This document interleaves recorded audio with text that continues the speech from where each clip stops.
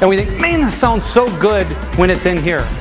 And the challenge that we have before all of us right now is transitioning what sounds so good in here to making it really great when we get out there. So would you agree that what used to be possible, what used to be achievable with a lot less knowledge, skill, sophistication, certainly with a lot less technology, that what used to be possible in the past is at least more difficult, if not impossible today? Would you agree with that? Is it really more difficult? Or is that just some clever story that a dorky keynote uses at the end of the day? It really is different. It really, really is different. It's harder to connect, it's harder to motivate, it's harder to commit, and it's harder to keep up. One of the big headlines of our conversation today is not that people lack commitment. Everybody's committed to something, right? We're all committed. It's just to what? And is it unifying? Is it empowering and energizing us? Or is it distracting us? When we commit, we've got energy. We're engaged. It's the lifeblood when we're committed. So overcommitment, stated like, oh, I'm overcommitted. They're over-compliant. Not only is resistance not a negative thing, in building commitment, it's a necessary thing. They have to push back. We must push back. It's instinctual to push back and have resistance because we need more information. Finally, we get the body involved. We have to put this stuff, this commitment, into practice because after all, practice makes perfect! And that's dead wrong. Practice makes permanent. Who did not attend any stuff that I did down the hall? First of all, shame on you, but they suck the life out of us. That's an energy eroder, right? We just feel spent, empty, exhausted when we get done with their meetings, their phone calls, their projects. You got it? Enhancers, eroders. Are you thinking about who's energizing you and who's eroding you right now? You should be. When you walk out of here, you should have a better sense of clarity as to why and how your best relationships are working. It's not an accident. There are some things that are happening naturally in your very best relationships that are the key components or ingredients to healthy, productive, and energized relationships, and it's important that you know what they are. It's not just about you executing anymore. It's not just about our own personal production or our own ability to get results. Here's the caveat. It's about our ability to get results with and through others. So many times we have dangerous, dysfunctional, just painful relationships, and we think we can change them. We think the other person wants it changed. And the fact of the matter is, sometimes they don't want it changed, and sometimes we're kidding ourselves that we even have the influence to drive any change. There should be some drama in meetings. It's very energizing. People will show up precisely because there is conflict and drama.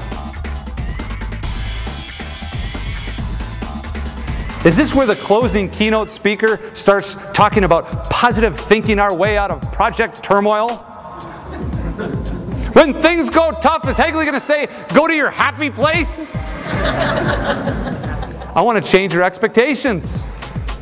You are energizing people one way or another right now. You're either making them more frustrated, more committed, more enthusiastic, or more unclear. You are energizing them. And some of you, I don't know who you are, you're not energizing people at all. You're sucking the life out of a relationship. Sometimes we do things that we can't explain. Sometimes others do things that they can't explain. And we can choose to energize that in a totally unproductive way if we focus attention on it. Or we can choose to let it go. So enhancers are going to enhance us. They're going to elevate, escalate, amplify the energy in a situation either positively or negatively. Okay? You got that? Here's the headline. There is positive, pure, genuine, real energy, right? I mean, it's just raw, right there. People feel good, they're enthusiastic, they're excited. And then there's pure, genuine, real frustration. Not positive energy, right? But it's real, man, and it's there. Flip side, there's fake, fabricated, manufactured energy. People telling us what they think we want to hear, putting on a happy face. We can't do anything when people fake us and we fake others. If you want to make a little teeny tiny small problem into a great big problem, just keep talking about it. Just keep allowing other people to talk about it, and you get a resounding, yeah. Right? Yeah doesn't mean yeah. Because even though their words said yes, everything else said no. And when words and actions are in opposition, believe the action. Nonverbals speak louder than verbal. The lifeblood of relationships, communication. It improves. It improves in quality, tone, frequency. It all goes in the right direction when there's the right kind of energy. When we communicate with message and meaning, okay, rather than just communicating with data, when we communicate with message and meaning, as is happening right now, 7% of the overall message that I'm sending is represented by the words that I'm choosing, okay? Which is the same as sending an email, right? Purely text. So what, you say? What does that mean, Hegele? That means that if you're sending an email that has message and meaning, 93% of what you intend to get across to the recipient ain't making it. How's that grab you?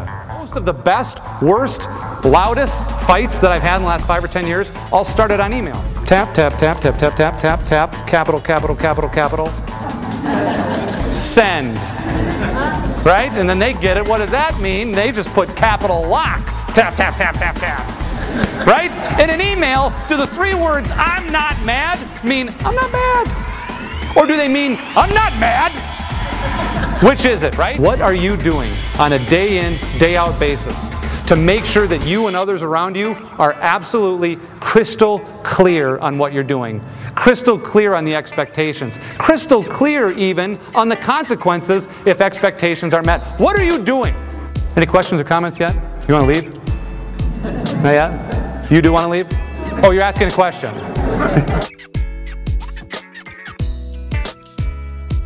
I'm a people person. Any people in the room? Don't raise your hand on that. Oh, I just love people.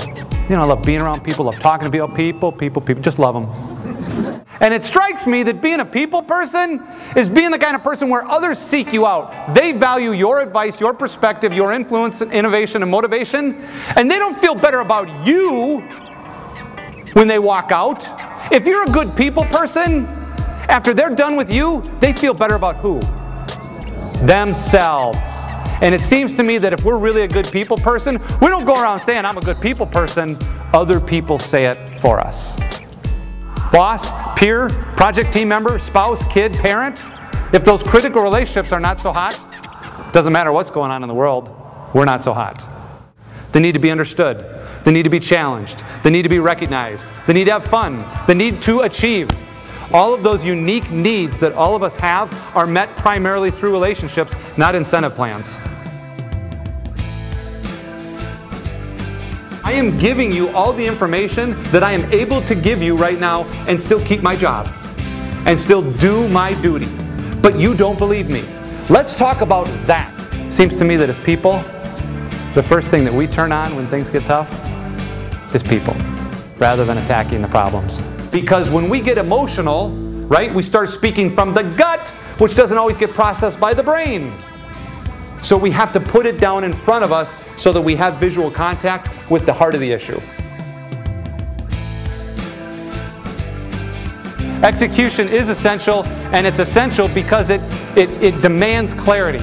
It's not just the what, but it's the how. It demands courage, and courage has to do with having the guts, which is just raw, and having the confidence to say, hey, I can or we can do this. Execution takes action. We can't just sit in a boardroom, a conference room, bounce emails back and forth about what we're going to do. We have to actually do it. It takes a decision. And I hope you never forget this word. It's about eliminating the alternative, as we talked about earlier, and finally it takes risk. You've got to be, vulnerable, right? You've got to take a risk. And it's in that risking, in that failing, if I may be so bold, that we learn. To make it into the Baseball Hall of Fame, you typically have to have a batting average of 300 at least, which means that out of every 10 at-bats, you got on base 3 times and failed to get on base 7. That's to get into the Hall of Fame. The best guys fail more than twice as often as they succeed. I think that applies to life.